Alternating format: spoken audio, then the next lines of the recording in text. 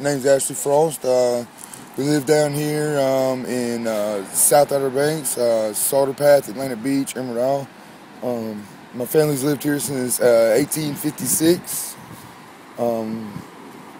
They settled here from Cape Hatteras to Cape Lookout. We've commercial fished and built houses pretty much our whole lives. This is a heritage. We set a stop net where we set 3 to 4 on the beach in the fall time, about a 5-week period. It slows the mullets down. Our main objective is to catch jumping mullets, what we call hardheads for the roe, and the caviar out of them, the roe. And it's something we love to do. We enjoy it. We don't do it for the money because there ain't no money in it no more. And it's just a heritage thing, and we all love to do it around here, and we love to preserve the fish and keep it going.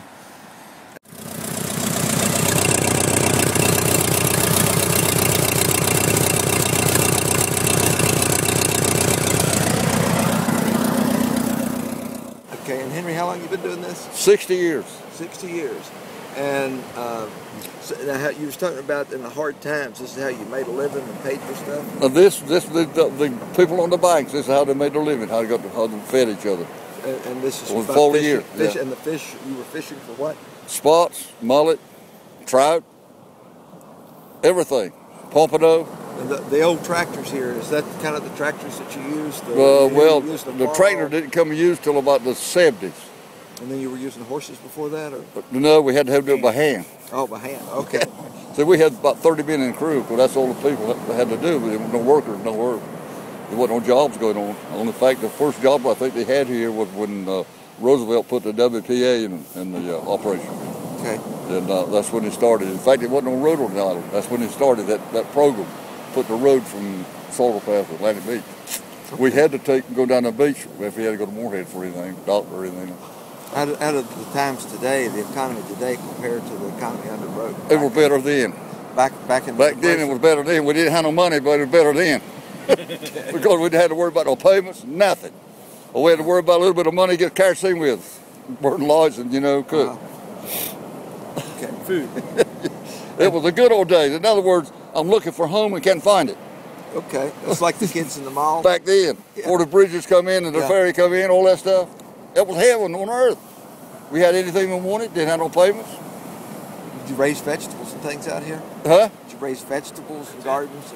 Yeah, and the canned figs, canned vegetables.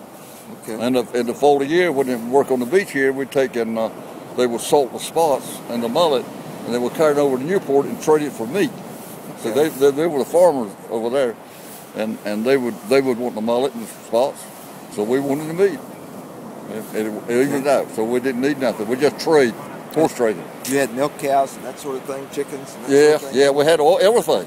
So we had a garden, chicken, cups, and we had everything. How many people lived here back in the 30s? Approximately 300. Okay. Of course, now you've got all that. Most of them moved away, died out. Now, of the people fishing here today, how many of them are relatives of yours? Everyone's a relative. Everyone was a kid. I've got 3 boys and 2 grandboys. Okay. Labrador. Golden. Long Labrador. And what's your philosophy about your dog? I want the world to love each other just like she loves me. Okay. We would have no problem.